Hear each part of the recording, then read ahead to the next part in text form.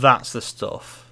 Like, that jingle right there is like one of the best jingles ever in anything associated with anything. I mean, it just brings back so many memories, because I first got a PS1 back in Christmas 1996, and back then my favourite game to play on it was Crash Bandicoot 1, where, because I was like 5, I kept running into the TNTs and spinning them to blow Crash up so I could see his desecrated body. It was... I think I had problems when I was a kid. But yeah, like, looking at that Koei logo and the fact they don't do the big thing for the Omega Force logo, yeah, it's interesting. It's actually the first game ever done by Omega Force. Like, they were put together just for this game, I believe. But yeah, I imagine most people who've heard of Dynasty Warriors will be really surprised to find out Dynasty Warriors actually started not as the big hack and slash action brawler that it is now, but as a one-on-one fighting game. How mad's that? I mean, I did a fan-made Did You Know Gaming episode on it, and we got like loads of views on that, because Shane from Did You Know Gaming, the guy who made it all, he was kind enough to... I think he liked it on YouTube, which put an automatic tweet through for it about it. And everyone was like, oh shit, I should watch it, because he found out about it on his Twitter. And people really liked it. But yeah, so in that I discussed the whole backstory behind the game. And what I was planning to do was just do this as a Let's Play before going into like a main title, which would have been Dynasty Warriors 8. But with the views being like they are, I don't really see much point doing much more for Let's Plays. So this will be my last one, at least for a while. There's still things I'd like to do. Like, I'd like to do more Sonic games, and I would like to play through some Warriors games like Dynasty Warriors 8, Samurai Warriors 4, Hyrule Warriors. Quickly check options. That's what I always do when I start a fighting game. I put it on easy, and I always like one round, and no time. I would assume quick. I don't know. So that's what I was thinking of. Also, is where it automatically gets you back into a rematch. When you choose to continue this, take it back to select screen. I don't know what a lot of these are. I mean, I've never actually played this game. Oh, that's cool. Information on all the characters. Oh, cool. Even gives you like a bit of a taste of what they're like. I press circle. Oh, bit of lag on that. Okay, so I did play this a little bit to get a tiny little bit of footage for that Did You Know Gaming episode, but the footage I got was just yeah, the footage I got wasn't much. It was just a brief fight because I was using an emulator and it was all laggy. This is a proper copy of the game I got on eBay. So here we have Zhao Yun, Guan Yu, Zhang Fei of Shu, Xiao Dun, Dian Wei, and Shu Chu of Wei. Strangely enough, like we saw Shu Chu in the intro, he was like shirtless. I don't know. You got Zhou Yu, Lu Xun, Tai Shutsu of Wu, and Diao Shan of Not Any Kingdom. You have to start with Zhao Yun in every game. Now, I'll give you an explanation of who each character is, in case you're not familiar with the setting. Basically,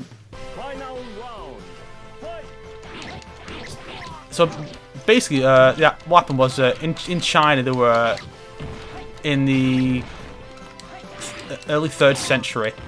Fuck, I don't know the controls. Circle is block apparently. I don't know what the hell I was doing there. That was a bit embarrassing, but yeah. Basically what happened was, these 3 kingdoms rose up, led by these 3 particular people. Look, them in black. And yeah, the 3 kingdoms they were called, of Wu, Shu, and Wei. So all the characters in this are based on real people. Almost specifically based on the historical novel Romance of the 3 Kingdoms, which was also based on it. So so it uses those personalities for the characters as the basis. And Zhao Yun is basically one of the best warriors that Shu ever had. best known for the Battle of Changban, where he fucking cold callers, I tell you. And they don't answer. Fuck off, fucking robots.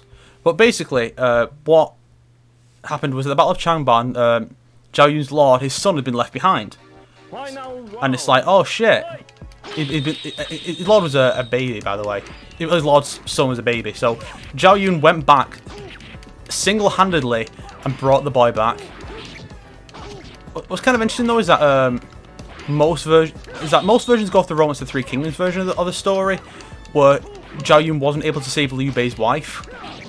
Liu Bei being his lord. But in real life he did. I don't understand that. Like, the whole novel is basically really just bumming up Shu as like the awesome guys. But for some bizarre reason, something I just don't understand at all, like the novel just made it that Zhao Yun's not as... Basically what he did was not as good. I mean, it's still impressive that he went right through Cao Cao's entire army single-handedly to save the baby, but historically he saved the wife as well, you know? So it's just weird that they toned down what Zhao Yun did. But Zhao Yun's a very popular figure from the era, so he's basically the poster boy for this series. So he'll show up on all the covers and be the focus of the intros for every main game. Shit. So far I've just been fighting Wu officers. These backgrounds are supposed to be based on various battles. Like, I think this is the Battle of Red Cliffs, which... You should watch the John Woo film, Red Cliffs. There's actually 2 edits of it. The original Chinese version, which was two films. And then the edited down American version, which cuts out a lot of the bullshit and makes it a much simpler one. I mean, I'd say probably track down that one first if you're not sure about watching it. But yeah. But basically, fuck. It's a... Fuck it, I'll just see if I can complete it as anyone. I'll be Guan Yu. So the characters have been fighting so far. Zhou Yu was like the first main strategist for Wu. And he's like the best friend of Wu's founder's older brother, who previously ruled those forces and territories. Tai Shi was quite close to that lord as well, Sun Ce. Lu Xun, meanwhile, was oh, perfect, because Guan Yu's just amazing. But Lu Xun, yeah, he basically succeeded Zhou Yu down the line as like the main strategist for Wu for a good few years. Yeah, Wu went through a lot of strategists. Like, they went through like 4 in quick succession because they all kept dying. Not even from battles, just died of illness usually. So where did I find Diao Chan? I mean, I assume she's random there, but yeah, Diao Chan. She had an interesting role in the story. She's not even real, apparently. She just made up for Romance of the Three Kingdoms, where she was sent by her adoptive father, who was real, in a plot to get rid of the tyrant Dong Zhuo by turning his adopted son Lu Bu against him. But yeah, she has some interesting character bits herself. And they got Guan Yu, who's like meant to be the best warrior Shu ever had. Probably the best warrior in the entire era. To the point that he's worshipped as a god of war. Even today. I mean, that's amazing, that. And yeah, that beard. Every version of him will have this beard and this weapon, because that's what he had in real life. He's apparently even known as Guan Yu of the Magnificent Beard. And his weapon is called Blue Dragon or Green Dragon, because apparently back then, blue and green were considered the same colour. And Xiahou Dun is very powerful, apparently. He's the cousin of Wei's founder, Cao Cao. And he's a faithful general. And the games also make him up to be like Guan Yu's rival. He's kind of the poster boy for... he kind of became the poster boy for Wei, while Zhou Yu's a poster boy for Wu. So it'll be Zhang Fei. I don't know how many of these voice actors stuck around. I think most of them did. Even by Dynasty Warriors 8, it's mostly the same cast. Yeah, it's, kind of to make it easier to figure out who's on what faction. Since then, all the characters have switched to uniform colours for the factions. So all the Shu characters were green, the Wu characters were red, Wei was blue. So you won't see Xiaodun rocking this bright orange outfit. Although he does tend to have yellow in his outfits in addition to blue. Damn it! Why is he so powerful?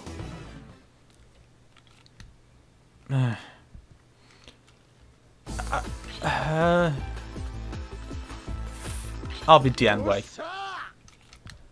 Yeah, so basically I'm gonna I was planning to do like go through as every character.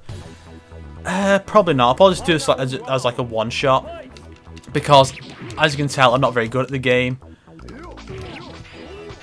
I can't really do a whole lot myself. I'm not very good at the game, clearly. I think I need a bit of practice.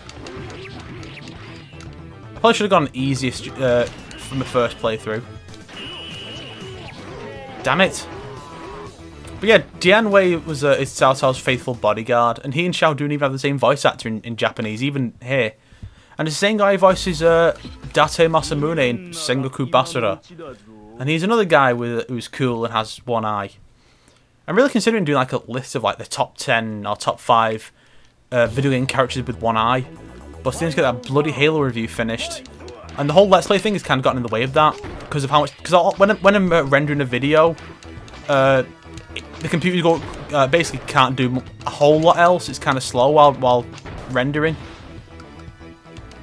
So I'm kind of limited in my options. So I can't really edit while I'm rendering the videos. Why it takes long to fucking get up? Christ! Nobody's beating me.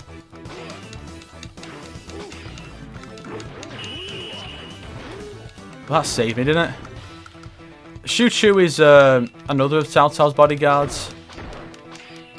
I don't know why he's often made out to be kind of fat. And then this is also kind of stupid. So I think the problem here is I'm being slow characters. I think I need someone faster. Luckily, Zhou Yu kind of works for that, at least in the main game, because basically the way they went with it was you have the poster boy for each kingdom, and they're all like kind of average in terms of stats. You have all that pretty average in stats, but in order to make them a bit more different from each other, they made Zhou Yu into one who's slightly faster, Xiaodun's slightly stronger, and Zhao Yun is the middle ground of the middle ground characters. So instead of being the jack of all stats, he's the jack of all jacks, as someone on TV Tropes once put it. And why is Xiaodun kicking my ass so badly? Jesus.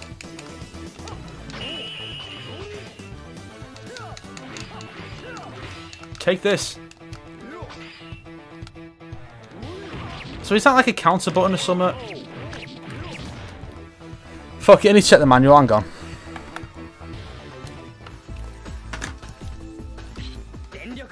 Okay, so look through the manual. I really should have done that to begin with, but yeah, it's really slow, more methodical. Almost like something like, say, Bushido Blade, only you don't die instantly. So yeah, basically you have... basically, instead of having like combos, it's really just a few attacks determined by input. Yeah.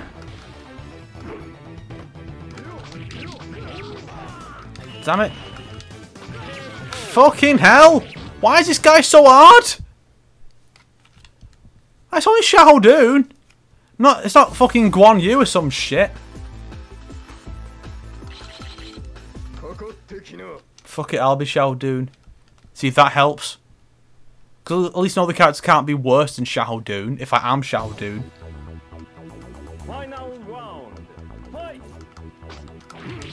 Fuck.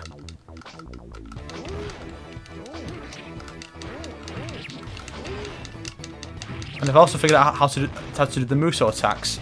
Because even back then they still called them Muso attacks. No, no, stop it.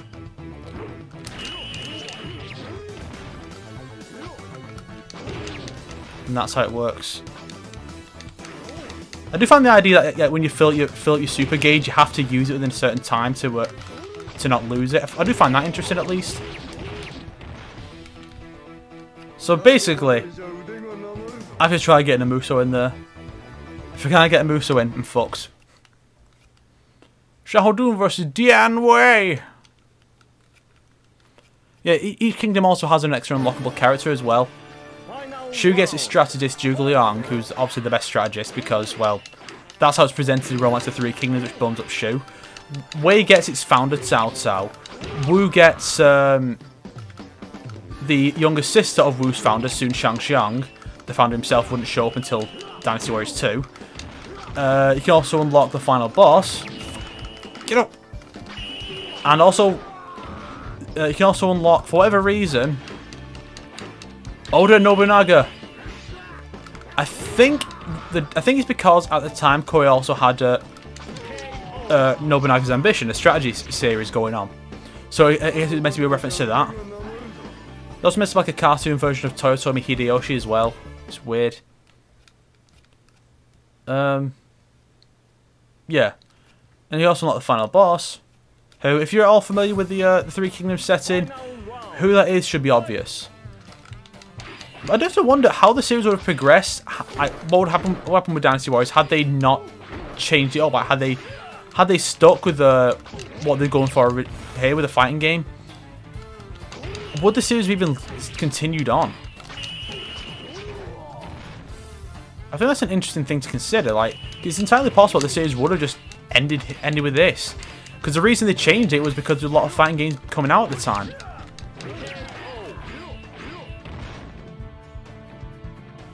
So it's entirely possible that the series might have just died there and then after that. Oh, Cao Cao, yeah. But yeah, the series could have just died. Final round. You never know. Which would have been a shame, and I imagine that if I don't know, I feel like they probably wouldn't have done Samurai Warriors if the series hadn't changed genre. I imagine stuff like Sengoku Basara would probably not exist. Hell, it's entirely possible that that Capcom might have hit on the idea of a Sengoku era fighting game before Koei would have. You never know. It's interesting to consider, but I feel like overall the series would not have lasted because it offered something unique back then. And here we go, the final boss, Lu Bu. And he's like the big hard bastard who was, like I mentioned, was Dong Zhua's adopted son.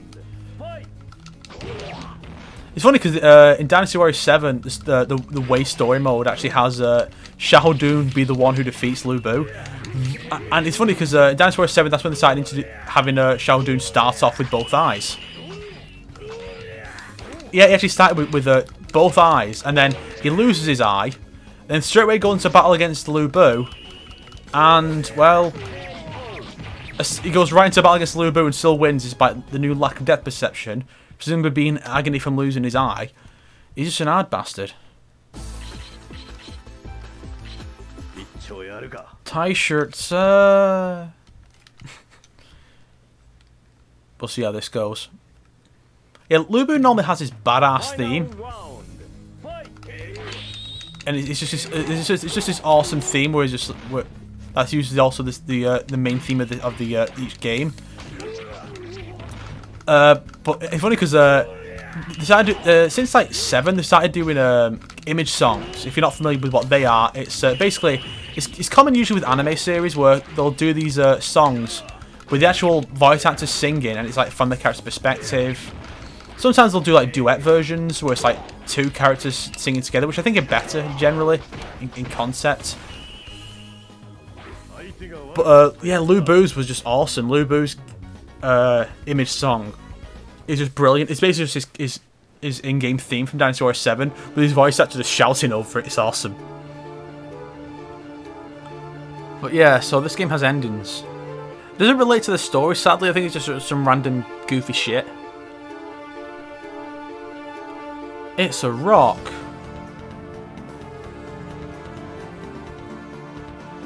This quality looks really bad on my end because, you know, obviously I'm using the an HDMI converter so I can record. But I did notice that DOAX looked way worse on here than it did in the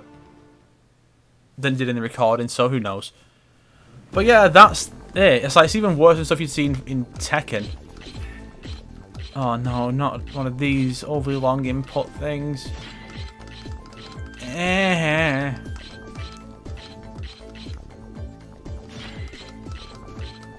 don't know why it's always like just putting your initials, like, and I kind of annoys me because I don't really have a 3 letter initial. My brother could always just put Daz.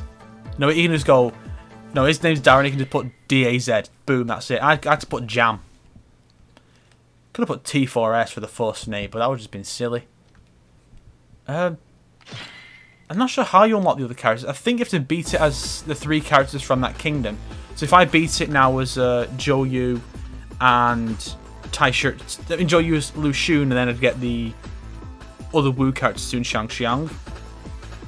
I think that's how it works. I'll have to do I'll do one battle as Diao Chan, just to kind of show off what she's like. I'll probably lose, but yeah. So, like I said, this may well be the end of.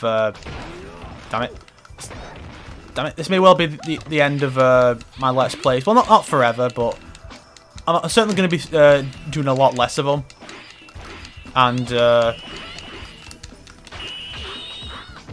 Yeah, it's going to become a lot slower because I still want to do stuff like I still want to do the Sonic games. I mean, I bought some Sonic games like Secret Rings and Black Knight. Well, not Black Knight, yeah, but I bought like Secret Rings primarily to Let's Play them because I'd never played them before.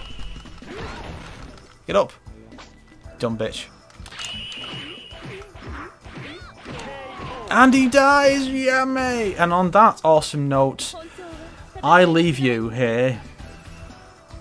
Not forever, no.